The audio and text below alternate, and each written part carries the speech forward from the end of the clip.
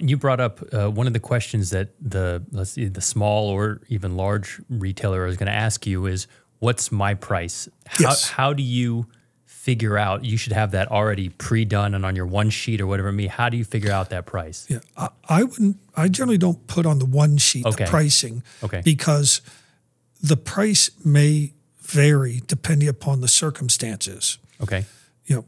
Great. I want you to deliver it to each of my independent stores. Well, that's more expensive than if the guy says, hey, I'll pick it up from you.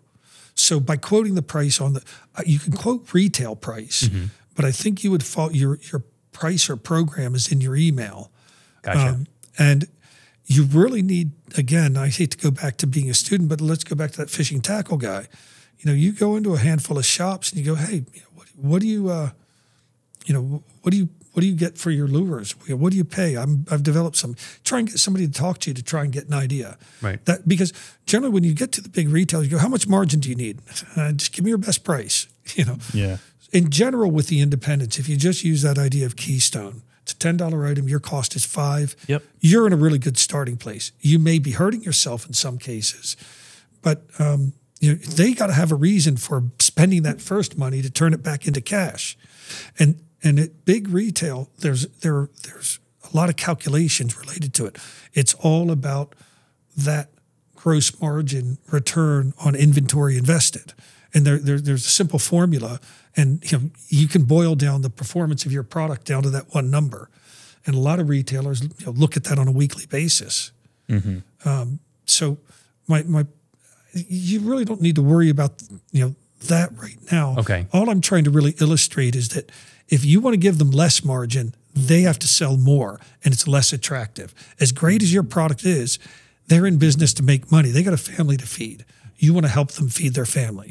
And if you're offering them more sales or more margin than the others, then they're more interested. Attractive. Right? Yeah. And have you found in your own personal experience that these mom and pop shops, let's just call them that, or smaller retailers, overall that they are willing and want to kind of help you through this process?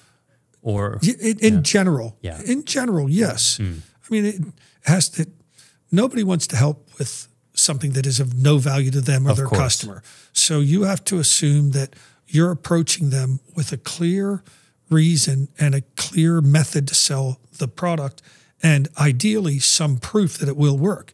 Now, in the earlier stages, you may just fall back onto really need your advice, just trying this out. I'll make sure your business isn't hurt. Let's get this in the store. Right. Let's try it. I'm even happy to come in there on a Saturday and I want to talk to your customers. Let me see if I can sell it. Those sorts of approaches are so good. When you stand in that retail environment and you're talking to the customer, boy, you're going to learn so much. Well, that's what Grant said earlier. Is like, unfortunately, the lesson wasn't necessarily favorable to the experience. The experience wasn't favorable, but the lesson was gold. Yeah. Right. So don't be afraid to hear no, and don't be afraid to just grasp all that knowledge that people are spewing, even if it's not what you want to hear. Yeah. Put it this way: no is your friend. Yeah. You're going to hear so much of it, and if you think about no, you've not given me enough information to say yes. So the question is, no, I understand why. Right. Yeah. I wouldn't use a product like that. I don't like the color. You may get a pearl of wisdom that changes everything.